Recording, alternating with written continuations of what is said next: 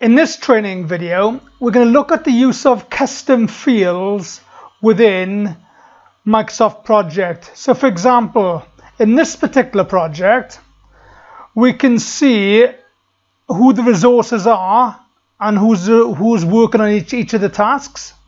We can see what the task is.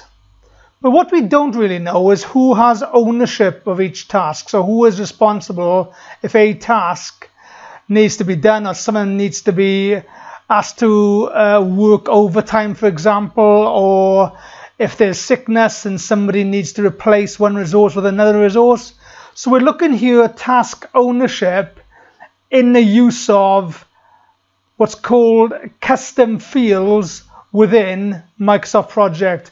So we're gonna assign somebody to each of these tasks who are in effect the owners of the task and have responsibility for the task.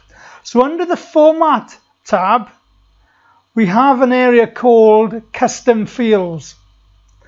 Now there are some other tabs you can use, so the Project tab also has it, so either one works. I'm going to stick under the Project tab, and I'll also use Custom Fields under this one. So here we go. Now what I can do, I can now use multiple fields. There's tasks, there's text field, there's flag fields, duration, date, cost. The better you get at project, the more you get to see what these kind of fields can do. Well, we in this example are going to leave it on text. Now we wanted in this example not to be a formula as it wants to do by default. We wanted to use it as a lookup. So before we do that, we're going to rename it. So we're going to give it a name and we'll call it accountability.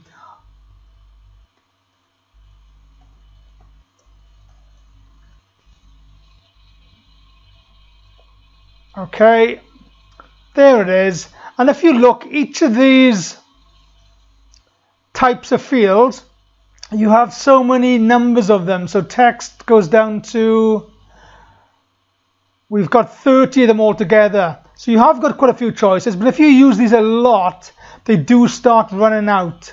So that's the way of working this. Some of them you might want to replace, you might want to delete one or two custom fields and reset it. But there's 30 altogether. So with this one, we're going to use a lookup. We're going to click the message to say OK to that and press lookup again. Right, we can now start typing in who the accountable people are in this example. So we're going to put engineering manager.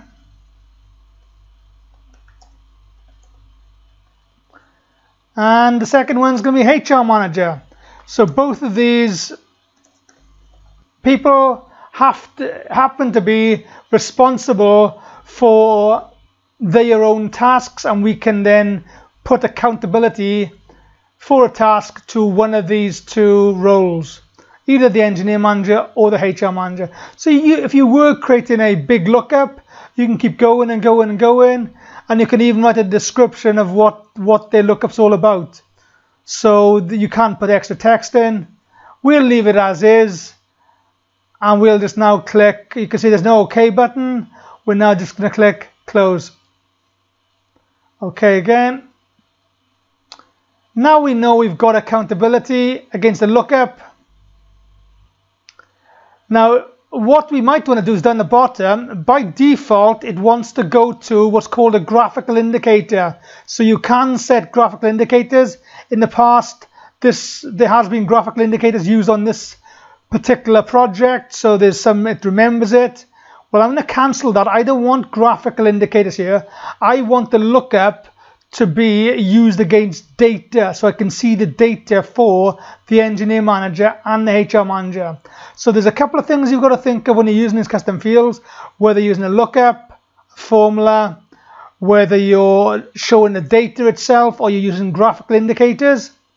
In this case, it's data, and I'm going to click OK. So now I might say, after the predecessor column, I want to know who is accountable for each of these tasks. So I'm going to click on resource name column. I'm going to right click and I'm going to insert column. Now in this example, I want to insert the accountability. Well, here it is. It's text 1, accountability. And I click on it. Now I've got the choice of accountability. So I can say, well, who is in charge of the overall project? Well, this project happens to be about a project for recruiting engineers. So I'm going to say the engineer manager is responsible for the whole project. Now what I could do now is against each of the tasks, I could go down and assign accountability. So the design job spec, I'm going to say the engineer manager. HR handover, I'm going to say the HR manager. Now I could copy the HR manager then a couple of times, saying of all advertising and send out job packs, it's all to do with the HR manager. So I'm going to pull it down to send out job packs, closing date, job shortlisting. I'll say the HR manager is still responsible. So we've got lots of them. So this is the way you can approve accountability through a custom field in Microsoft Project. So this is an example of a lookup field. Now custom fields can be used for calculations, date calculations, if calculations, can be very, very useful within Microsoft Project. But this completes in this example the use of a lookup custom field in Microsoft Project and inserting a custom field.